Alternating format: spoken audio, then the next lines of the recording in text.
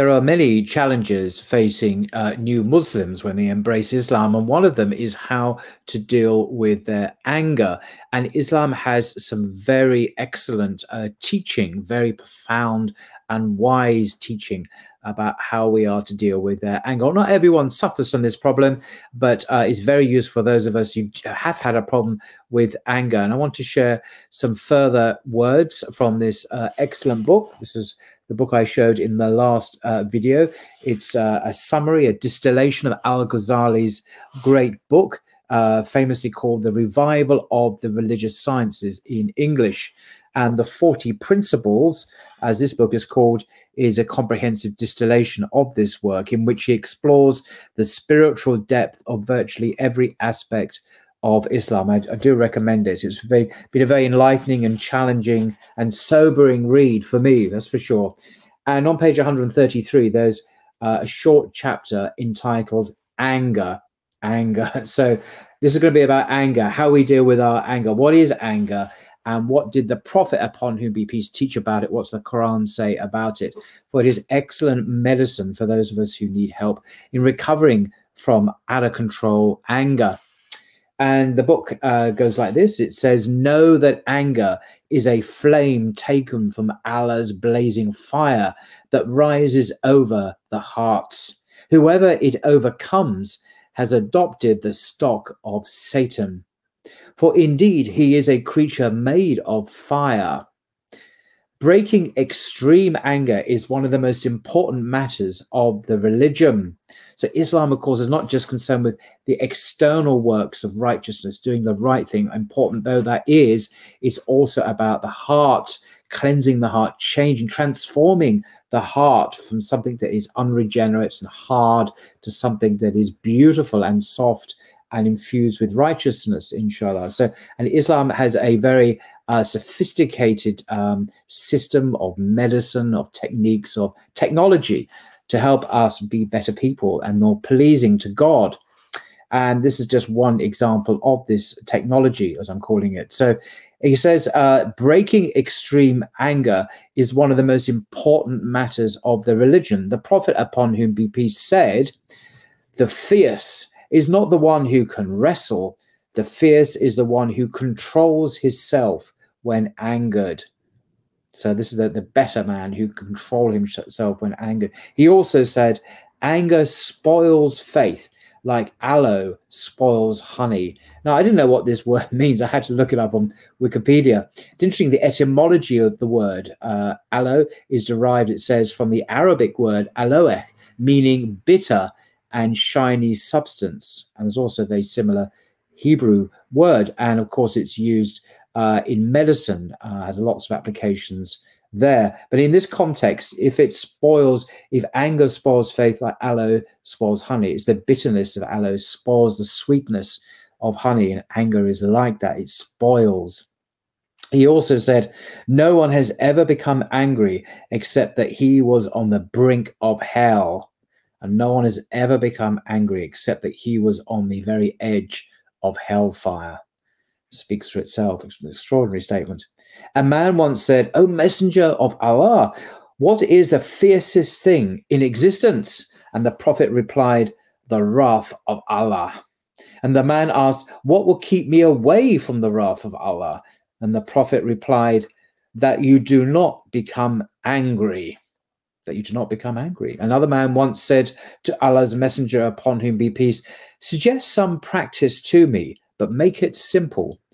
So the Prophet said, do not become angry. The man asked again a number of times, and each time the Prophet repeated, do not become angry. Obviously, he was laser-like, focusing into this man's principal vice, his anger towards other people. How can the sickness of anger not be grave, the book continues, when its outward manifestation entails violence, cursing, and insulting? So these are manifestations of anger, cursing people, insulting people. This comes from an angry heart. How do we deal with this? Well, inwardly, it entails hatred, envy, the harboring of ill will, and profanity. the intention to expose another or spread his secrets, joy at the suffering of the person with whom one is angry, being happy at the suffering of another person if one's angry with them, and sadness when he is made happy, how unhappy we are when someone else is made happy. Each one of these filthy characteristics is destructive by itself, writes Al-Ghazali. How true this is, how penetratingly real these insights are. So then he asked, how do we breaking the anger and containing it when agitated? So we've kind of diagnosed the symptoms, but how do we treat it? You have to do two things to deal with anger, he says. The first of them is breaking it by practice. By breaking it, I do not mean removing it. This is interesting.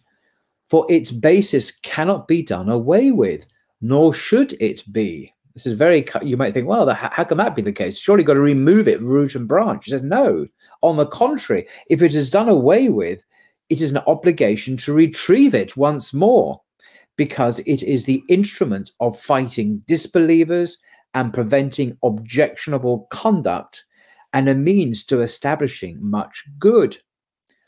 It is like a hunter's dog. Its training is to be disciplined until it is directed by reason and the sacred law. The sacred law, of course, is the Sharia.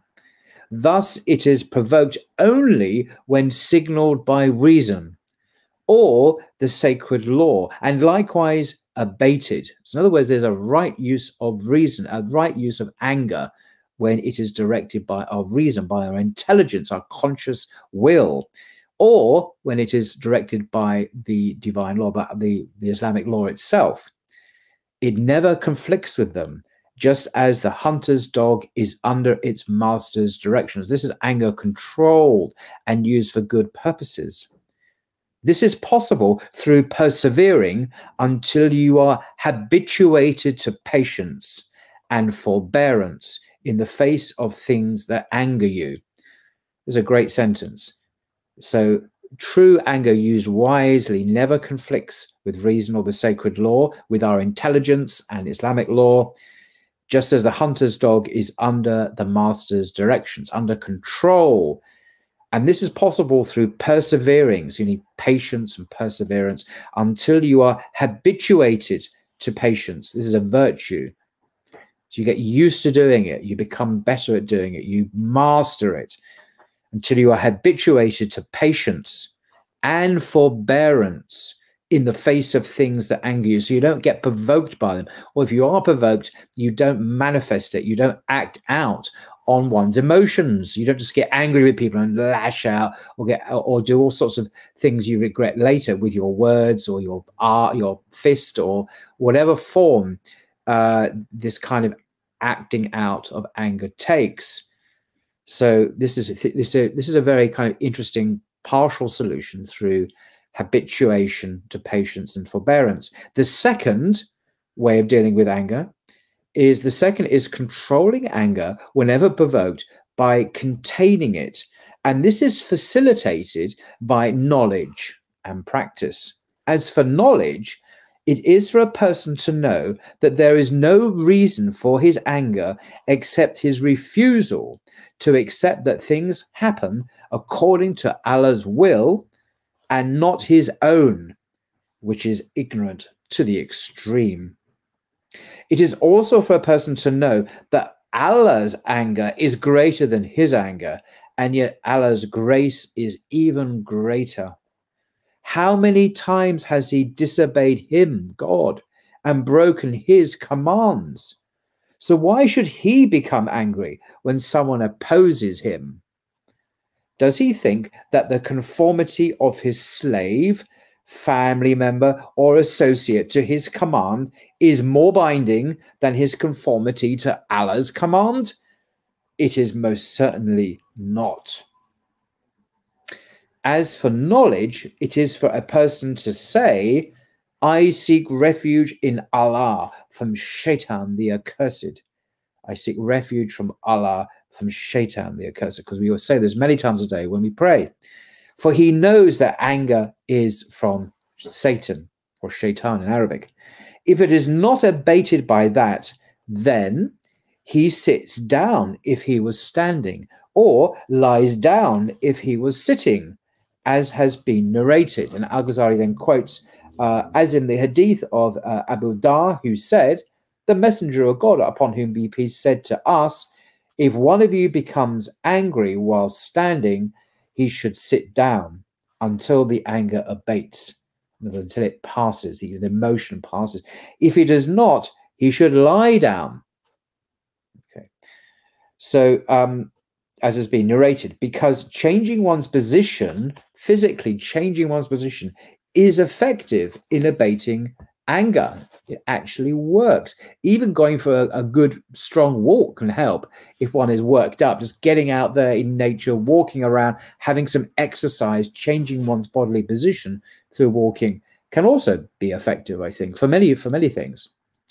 If it is still not abated, then he should perform ablution.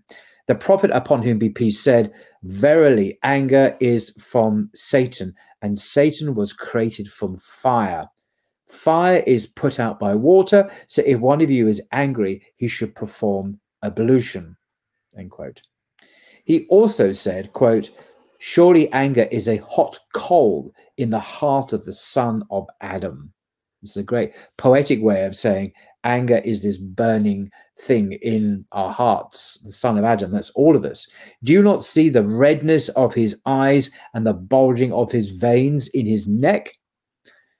Whoever senses anything of that within him should put his cheek to the ground, put his forehead to the ground. This is an allusion to placing the dearest part of the body, that's our head obviously, on the lowest place in order to break one's pride. For it is without doubt the foremost cause of anger, our pride, our arrogance, our ego, is what lies just underneath this anger. It's what gives it fuel, like a fire raging within us, so that a person may realize that he is nothing more than a humble slave for whom pride is not fitting. Is that a lovely image? A humble slave. That's all we are before our Creator. And pride is hardly fitting before our Lord, before our God. Allah's messenger, upon whom be peace, said, verily, through forbearance, a man will attain the same level of reward as someone who stands in prayer at night and fasts during the day, and will be recorded as being of overwhelming might, despite having control only over his household. Extraordinary. He also said, whoever contains his fury, despite having the ability to unleash it if he wanted, Allah will fill his heart with security and faith on the day of resurrection. Beautiful. Also, he said, there is no act of concealment more beloved to Allah than for a slave to contain his fury and swallow it down. There is no slave that does so except that Allah fills his heart with faith. There is no slave that does so except that Allah fills his heart with faith. A beautiful final sentence in that chapter entitled Anger in this marvelous book. I think I might read a few more chapters of it, just out of the sheer pleasure of sharing some profound spiritual and practical wisdom. Both the outer and the inner are addressed in this adapted summary of Al-Ghazali's magnum opus, his great work, The Revival of the Religious Sciences. So there we are. Until next time, hopefully that was of help.